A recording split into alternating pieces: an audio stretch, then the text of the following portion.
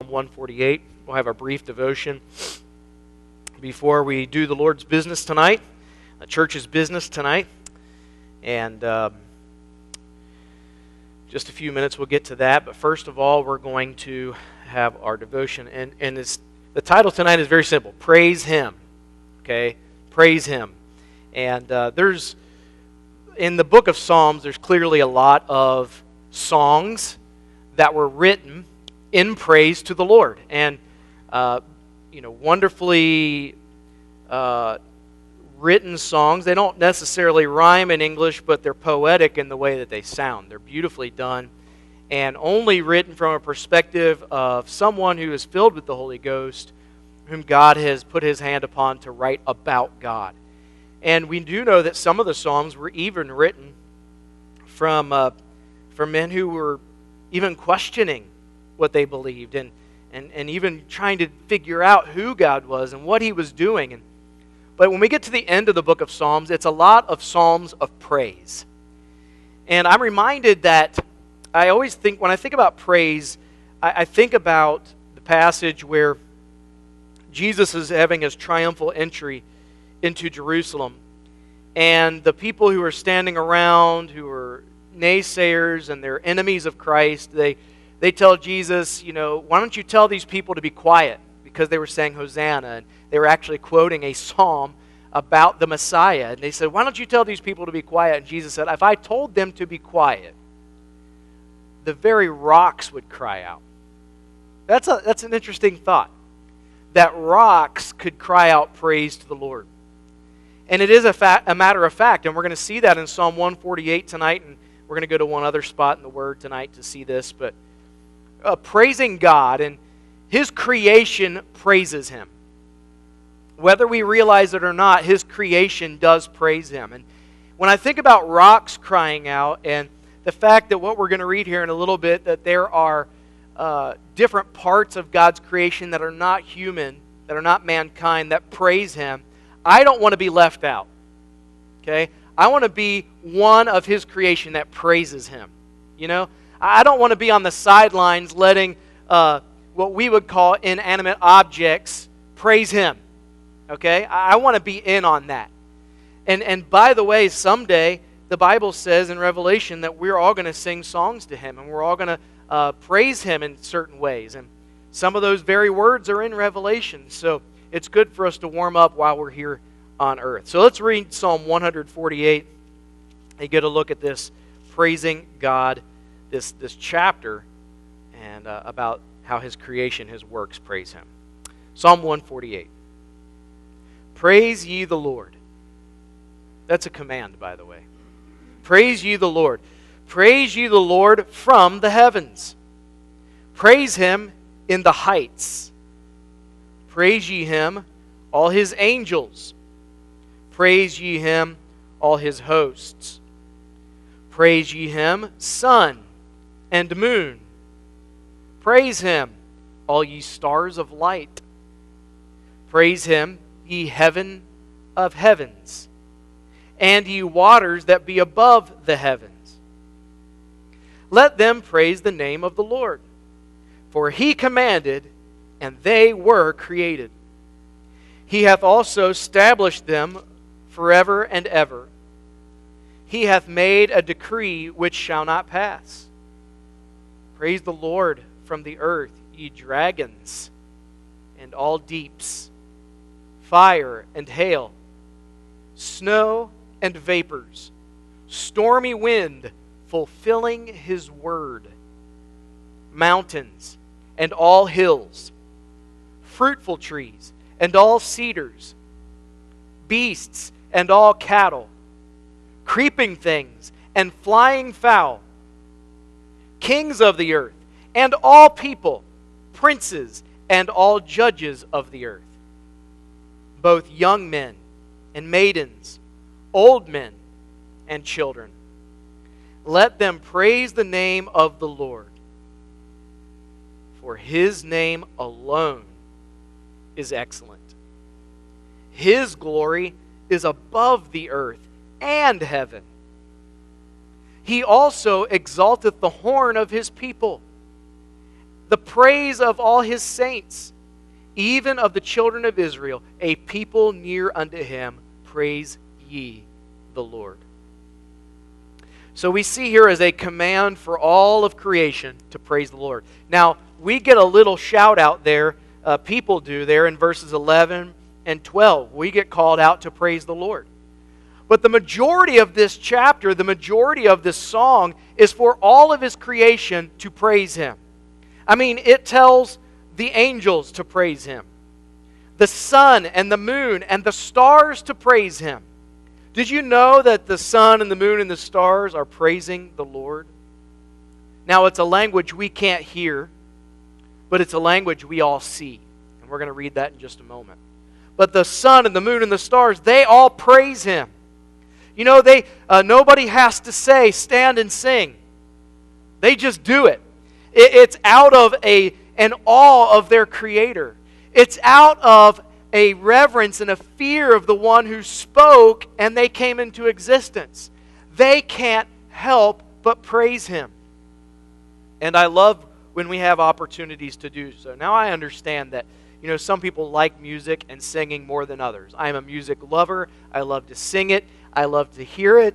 I just love music, and especially when we use music to praise the Lord and to sing about him and to sing to one another, to teach one another, the Bible tells us, in music. I love it. And I understand not everybody does. But you know, there's a command to praise him, and we have to remember that music is not the only way to praise him. We can praise him in word. We can praise him just in our prayers. In our prayers to him in our private time. We can praise him in our conversation with one another, can't we? I mean, have you ever been talking to someone and you hear some of the things that God is doing in their life and you just praise him on the spot? You know, and we say praise the Lord all the time. And it's really a command. It's not just something that a phrase that you say that automatically praises God. And so when we praise the Lord, it is giving him the glory. It's giving him recognition for all the things, listen, that he does and for all that he is. It's not just about what he does. Just who he is worthy of our praise. Just the fact that he is God, that he is above all, is worthy of our praise. And so here the Bible tells us that all creation praise him, the sun, the moon, the stars, the heaven of heavens, the waters that be above the heavens, the firmament. Let them praise the name of the Lord, for he commanded and they were created. And what that says there in verse 5, for he commanded and they were created, is it reminds us of our place. He is the creator. Listen, none of us or none of this, the earth and everything in it, none of it would be unless he spoke it. So we have to keep in mind that we would not exist were it not for his divine command. And because he commanded and spoke and we were created, he is worthy of our praise. He says he has established them forever and hath made a decree which shall not pass. It's going to go throughout eternity. Praise the Lord from the earth, ye dragons, and the deep, all deeps, dragons. You know, I don't know if that means like fire breathing, but it does mean that there's some kind of animal that the Bible is referring to from the deeps that were to praise the Lord. Mysterious things to you and I that praise the Lord. Things that we have never laid our eyes on are praising the Lord and have praised the Lord. Imagine that.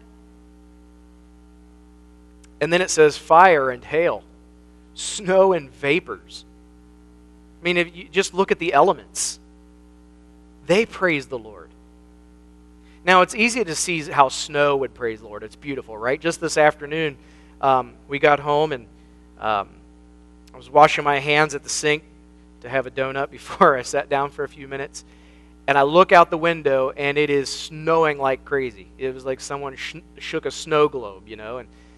And it's beautiful when it's falling. And it shows this beautiful handiwork of our Creator. Fire, hail, snow, vapors, the smoke, the winds, the stormy wind fulfilling his word. These things praise him. Question is, do I? do you?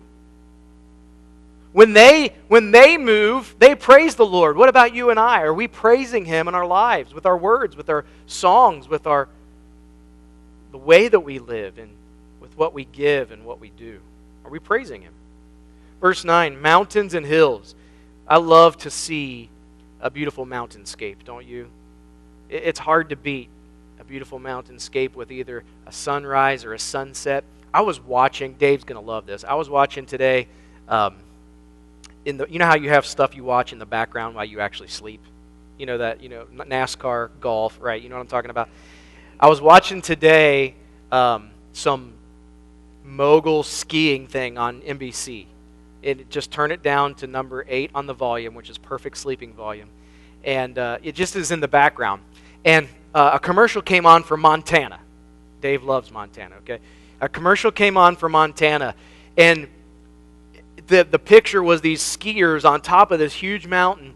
And everything you saw, trees, rocks, everything you saw was pure white. It's like not one branch was sticking out from the snow. Everything was silhouetted in snow, and it was breathtaking. I said out loud on my couch, "That is beautiful." These things praise the Lord. These things that He has created praise Him. Mountains, majestic mountains. I've never been out west and saw a real mountain before. I hope to someday to look up and see, these incredible things like El Capitan or something like that just you look up and you almost feel like in nature that you're in the cathedral of God Almighty. This is all His. It all praises Him. Fruitful trees and cedars, beasts, and all cattle, those ugly things on the earth, praise Him. Creeping things that give you the chills when you see them. Creepy crawlies, they praise Him. Flying fowl, birds, kings of the earth, and all people, here we get mentioned, and princes and all judges of the earth, both young men and maidens, old men and children. It doesn't matter if you're 5 years old or 105, praise the Lord. It's a command to praise Him. And then this is so powerful, this statement in verse 13. Let them praise the name of the Lord. Even just His name, praise it. Because His name alone is excellent. The name of the Lord, the Bible says, is a strong tower. The righteous run into it and they are safe, the Bible says. The name of the Lord is something to be praised because just His name is powerful. His name says who He is. He's God, He's Lord, He's Jehovah, Yahweh, as they would call Him. His name is so much different than anything we can even explain.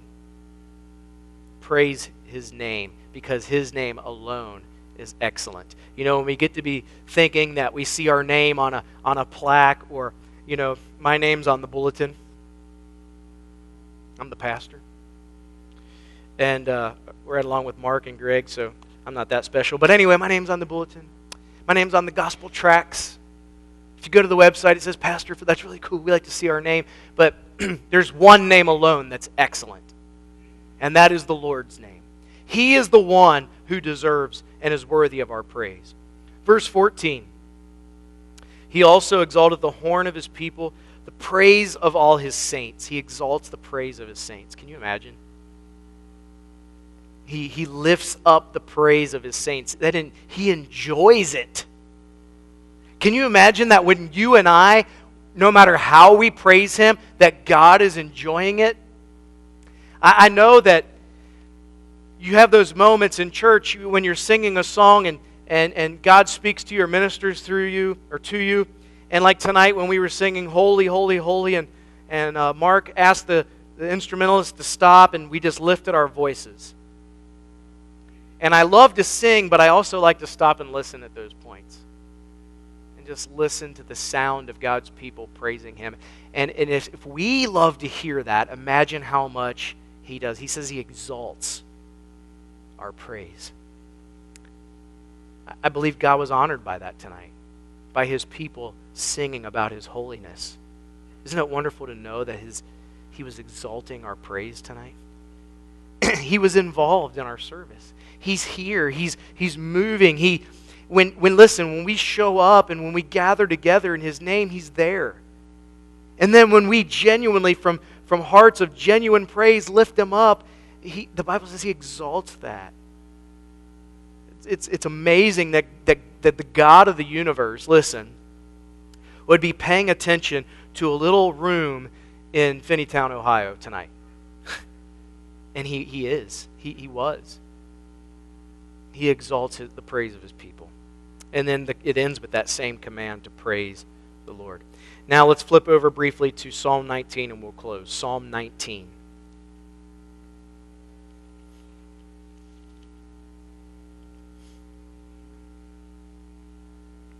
Every time I see this passage, I have to laugh a little bit.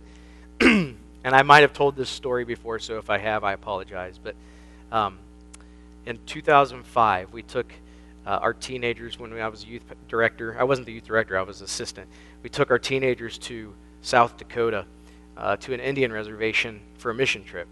And when you get out there and you're way out in the middle of nowhere, the stars are just, it's unbelievable, what they look like and what you can see, what all you can see. And so he was super pumped about that because he and I took a survey visit out there, and we went out, and when I say he, I mean Pastor Wally. He was the youth director, and we took a survey visit, just he and I, and we were driving. We flew into North Dakota. We were driving to South Dakota at night, and we were out in, like, there wasn't a light. The only light was the headlights of our car. And so he was like, let's pull over, let's turn the car off, let's get out, and then let's just wait a few minutes and look up. It was a clear night. So we did that. We got out, and we were just chatting, standing there on the side of the road, And after a few minutes, you look up, and it's like, I've never seen stars before. It's just, it's unreal what it looks like. And that was so exciting, and we enjoyed that moment. Well, when we took the teens up there a couple months later, he said, I want to take the teens out to see the same kind of thing we saw. And I was like, that's going to be awesome. We were staying in a little town called Mobridge. And, of course, it was an Indian reservation, so they had a big casino there and everything. And he said, we're going to go out to the monument of Sitting Bull, and we're going to turn all the buses off, and we're just going to look up. And he said, guys, I'm excited. He was getting the teens all pumped up about seeing this. And he was going to read Psalm 19. And so we get out there, we turn the buses off, but we were not far enough out at all. You could still see lights everywhere. The casino was just, a stone's cast away. And I'm like, man, we didn't go far enough. And then all the teens start mocking us, like, oh, look at all the stars. This is wonderful. I've never seen this before. So it was an epic fail. We got back in the buses, and we were just like, man, Anyway, every time I read this passage, I think about the time we tried to see stars. Now, Psalm 19, verses 1 through 4. The heavens declare the glory of God, and the firmament sheweth his handiwork. Day unto day uttereth speech, and night unto night sheweth knowledge. There is no speech nor language where their voice is not heard. Their line is gone out through all the earth, and their words to the end of the world. In them hath he set a tabernacle for the sun. Now, the day uttereth speech, night sheweth knowledge. There is no speech or language. The line goeth out. What does all this mean? What is he saying here about the heavens?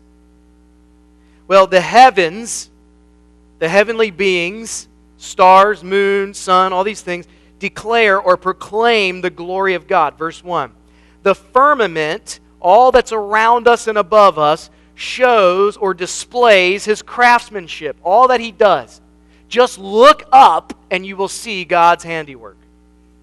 Verse 2. Day unto day uttereth speech. They continue to speak every day. And night unto night shows knowledge. Every day and every night God's creation is speaking. And it even goes on to say in verse 3, there is no speech nor language where their voice is not heard. In other words, no matter what language you speak, you can understand that. You don't have to whether you're English speaking or Urdu or Chinese or Mandarin or Spanish, it doesn't matter what you speak. Everybody can look up and say, okay, there's something amazing going on there. And it declares in any language God's handiwork. They speak without a sound or a word. Their voice is heard in different ways than with the ears, right? Verse 4, their line has gone out. Their message goes out through all the earth. Their words to the end of the world. Everything they have to say is seen everywhere. Listen, the most remote village on this planet where civilized man has never set foot, so to speak, they can see this. They can hear this. And what they are seeing and hearing is this, that God that made all this is so great that all that navy or black canopy dotted with lights, listen, is the tabernacle or the tent for the sun.